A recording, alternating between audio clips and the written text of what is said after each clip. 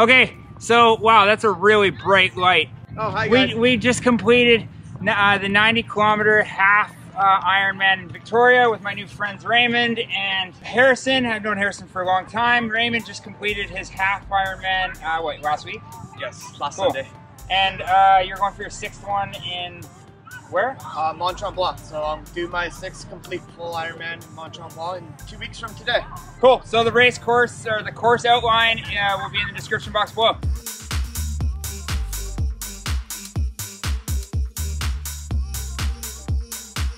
Jesse, it sounds like you had an awesome ride this weekend, and you did the half Ironman course that is here in Victoria.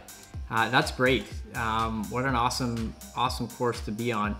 Lots of different terrain in that course. I know it well. And it sounds like you hooked up with some fellow cyclists, which is also a great bonus. Getting to meet some of the other folks in town who are riding bikes.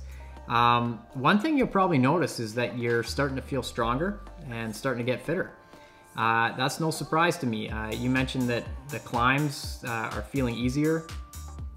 You just feel more comfortable on the bike.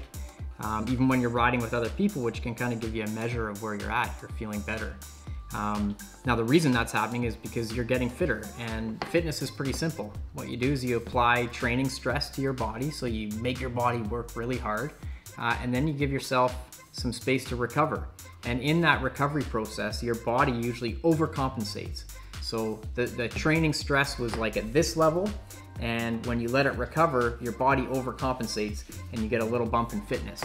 So no surprise to me at all that you're feeling better out there on the bike and stronger. And you know, your body type is great too. You're a tall guy, you got long levers, your leg length is nice, so when you're sitting on a bike, you've got lots of leverage, and you're learning how to use that. So great job, and keep up the work. Great work.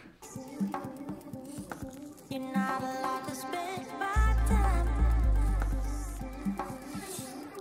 That is what